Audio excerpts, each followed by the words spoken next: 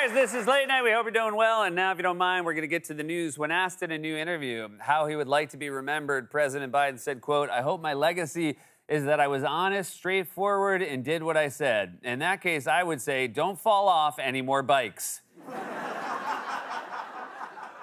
The Arizona Supreme Court ruled yesterday that a law from 1864 that criminalizes abortion is still enforceable. 1864? Was anybody even there yet? Was this their first law right after Don't Shoot the Piano Player? President Biden's former White House Chief of Staff Ron Klain said yesterday that Biden, quote, does 2 or 3 events a week where he's cutting a ribbon on a bridge. Yeah, he should really stop doing that because ribbons are like the only thing holding our bridges up. When asked in a new interview what he considered the primary threat to freedom and democracy at home, President Biden said, quote, Donald Trump, seriously. Dude, stop saying seriously. Nobody thinks you're joking. I didn't think you were going to say video games. Everyone knows Trump is the biggest threat to democracy. I do a whole show about it every night, a show you were on. Seriously. Former House Speaker Nancy Pelosi yesterday criticized former President Trump's announcement that he does not support a national abortion ban and said, quote, he either is stupid or he thinks the rest of us are stupid. Oh, lady, it's both. That's like saying he's either guilty or he has bad lawyers. 2 things can be true.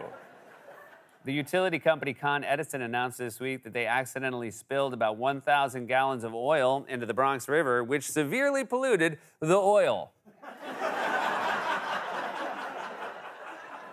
The NFL announced yesterday that players can choose from 12 new helmet designs next season. Unfortunately, some will get stuck with this one. Yeah!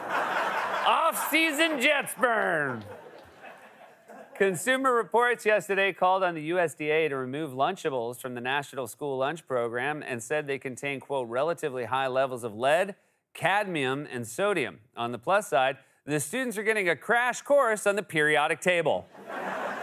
Oh, yeah, I had that today. I had a little bit of that. According to new estimates, Costco each month is selling as much as $200 million worth of gold bars. Well, I'm not surprised, since you have to buy like 48 at a time.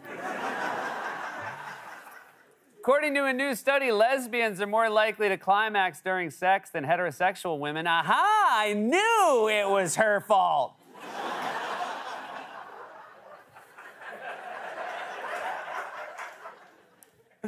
And finally, authority. Can we go back to the picture? I like that. That's.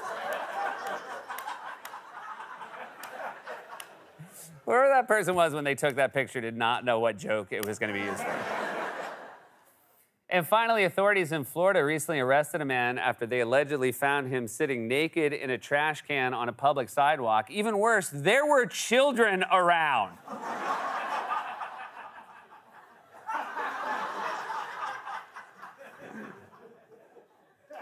Unfortunately, that was our last one.